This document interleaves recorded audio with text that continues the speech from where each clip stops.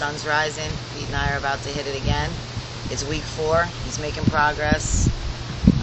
Every day is a challenge, and every day he's suiting up and showing up, which is not always the easiest thing to do.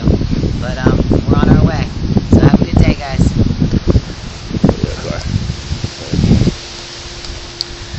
Thanks, Kari. It's my trainer, Kari Williams.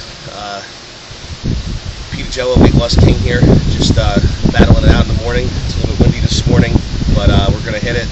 And I'm going to be accountable today. And it's Friday. And most of my videos on Friday. Just keep everybody informed. The weight is under control. We've been doing a lot more fundamental work. Not so much what I'm used to. Less weights and a little bit more cardio with weights. Kind of super and triple setting, shall I say. We're doing intervals from the treadmill, back, inclining the treadmill. We're doing a lot of squat, curl, press. So we're doing that with light weights, and I'm starting to get used to that motion too now. 4 weeks ago I couldn't do that. Now I'm pretty flexible about going down, curling, going up.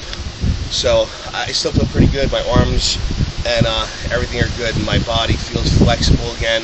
And this is week 4, and I'm going to keep going. You know, another 16 weeks of some pretty hard training. Prepare myself for television and any appearances or speaking engagements. I want to look and preach the word, the good word, and I feel that being accountable is the biggest thing of today. So be accountable. It's the Weight Loss King channel coming to you live.